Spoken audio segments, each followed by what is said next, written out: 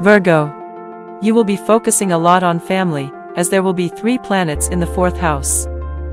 On the 22nd mark, the Sun will move into the 4th house, so that will show you the real situation of your family.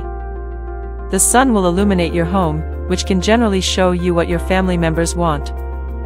Once 3 planets, the Sun, Mars, and Mercury, start triggering the 4th house, it will make your home very communicative.